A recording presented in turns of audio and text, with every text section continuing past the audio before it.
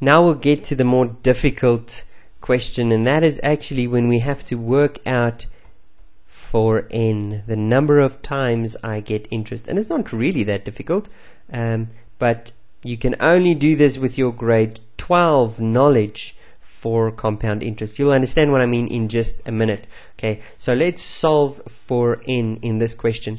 If you take out a loan of 100,000 Rand to buy a car, how long will it take before you owe double that amount? So our question is, how long will it take our loan to, instead of being 100,000, to be 200,000 that we owe? First of all, we are working with compound interest.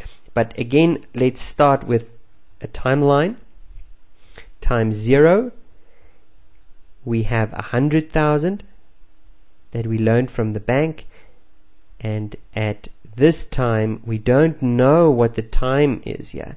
We're owing 200,000 to the bank. And our interest here is either 11% compound per annum or 13.5% simple interest per annum. Okay, so we're going to look at both of those scenarios. Let's start with the simple interest one, just because it's easier. Okay, so a simple interest part, we start with our simple interest formula of future value is equal to present value 1 plus I n. And all we do is we need to solve n. And you can see it's exactly the same as solving I. It's just standing next to I. So again, we divide both sides with a p, so that we get 1 plus in. We don't need the bracket anymore. 1 plus in is equal to f over p. Then we subtract a 1 on both sides to be left with in is equal to f over p minus 1. And finally, to get n on its own, we just divide with n on both sides. So that we have finally that I is equal to f divided by p minus 1, everything divided by n. Okay, so another way we could have done it is just to have used our values from the beginning. So let's go substitute all of our values. And I'm not going to do my stock taking for time's sake. So our future value is 200,000 is equal to my present value is 100,000. 1 plus my interest is now 13,5 over 100. And n is unknown. Just to show you, I could have used my substitution first. So now I can divide both sides with 100,000. So I'm dividing with p, exactly the same. This side, divide by 100,000. And here we see the zeros cancel. It's not really true, zeros don't cancel. But 100,000 goes into 200,000 twice.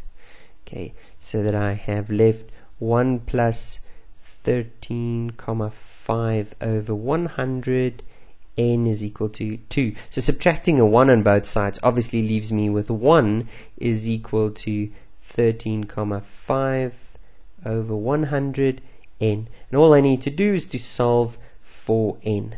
So since I'm multiplying with this, I might as well divide by that. 13,5 over 100 divided by 13,5 over 100, and let's see what we get.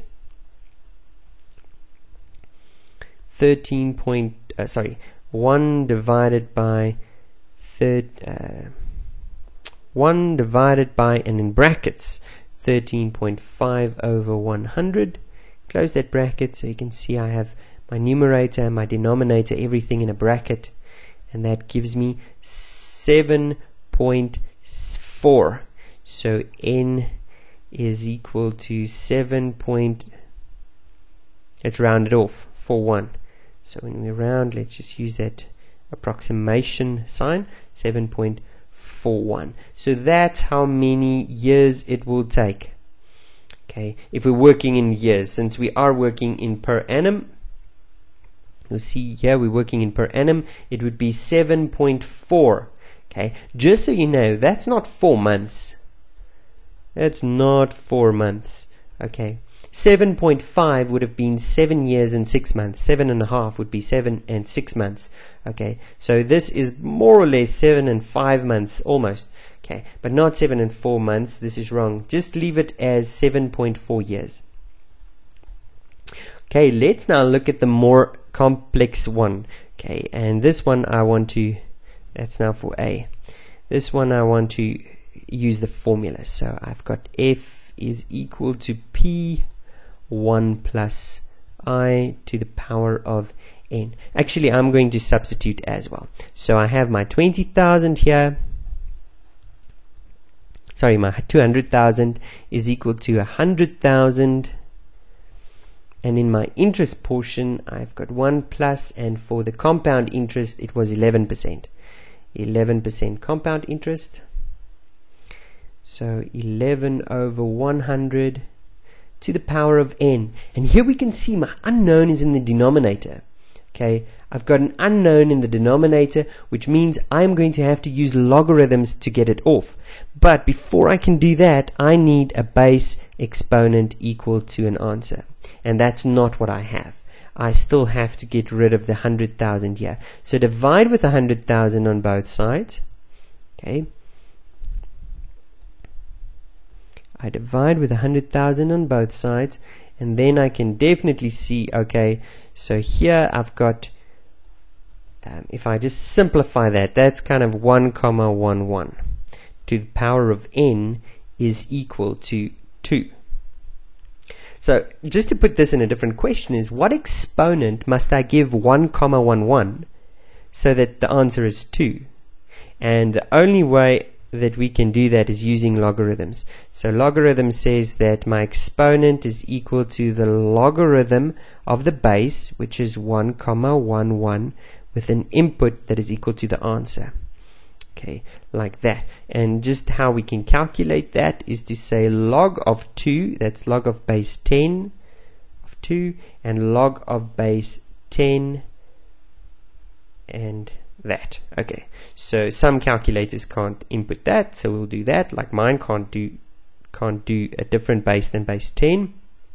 So I'll take 2 log base 10 divided by 1.11 log base 10, and that gives me an answer of 6,64. Okay, so this, if I round it off, gives me 6,64 years.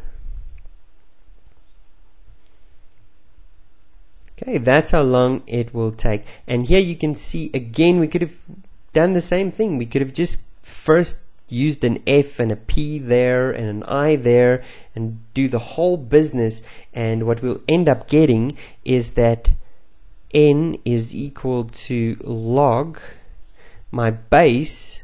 Look here, my base is, where it is, where is it? There we go, that's my base. Okay, my answer on this side is going to be F over P, because I'm going to divide with the P on both sides. Okay, 1 plus I. Okay, and my answer that's going to come in here is going to be F divided by P. That is a formula to work out the number of times I get interest when I'm working with compound interest. Now, just one last thing, I just want to show you here. They don't have to give me values. So, for example, they could ask me, how long will it take a value to double if it is growing at 11% compound growth? Now here, if we were to do our stock taking, so let's not remember a new formula, let's use our old formula, compound growth, that's the formula. We want to know how long will it take a value to double. So if we have a timeline, I know that my present value, let's use any present value, let's use X, is my present value at time 0. At time N, I don't know what N is yet, I want it not to be X, but I want my future value to be double that, 2X. And let me just show you why that doesn't matter, because my future value must now be 2x. My present value is now x. I is that 11%. In other words, we have 1 plus 11 over 100 gives me 0.11, okay, to the power of n. Now look what happens when I want to solve my base and exponent. I have to divide both sides with an x. And that's where it comes in. The x's cancel. So that means I just have 2 is equal to 1 plus, or actually 1,11 to the power of n. And you see that brings me back to what I had here. Okay, it's exactly what I had here. So, and we also see, but that's the scenario that we had. We had 100,000 doubling, in other words, becoming 200,000. And all that meant was that this portion, that's the portion that is multiplying p. In other words, that is the multiple that p is of f, this whole bracket. So if we want to know how long will it take for it to quadruple, it means that f must be equal to p times 4, which means that this portion is the 1 plus I to the power n portion. Okay, so we want that portion to equal 4. So we don't need f and p. Okay, we already have that. All we need is the interest rate. Okay, let's leave that there. It's next up, I think we're going to start with depreciation. Good luck in trying some of these on your own.